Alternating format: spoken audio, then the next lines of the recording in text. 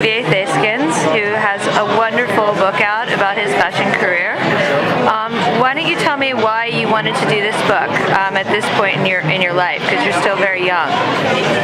Because I had a lot of things to show in it, and basically the book is the work of my friend, the photographer Julien. And I just love his work, and I think he did a wonderful visual expression of my work, and I thought that we were ready to do the book, and that's why.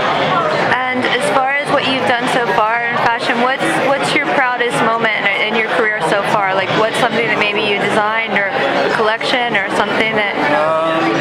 I tend to never really look back. It was strange when I was doing the book because I was always looking to things of the past, and this is not really my character. But I can't tell. There are little moments I'm very happy about, other less. I don't know. It's like I can't tell something precise. Okay, what's next? What are you looking forward to doing now? It can be anything. It can be fashion. It can be art. Oh, I mean, what's next? I mean, I'm always looking to do things that excite me and that has the potential for me. So yeah, I'm very positive, and I cannot tell one thing again. But it will be fashion?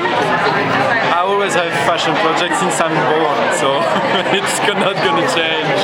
And the last thing I'll ask you, I mean, today we lost Alexander McQueen. I don't know if you knew Lee, but anything you want to say about that? I mean, he was a great couturier as well.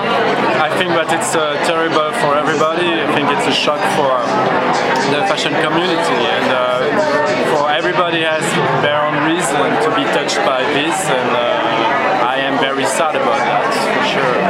Well, thank you.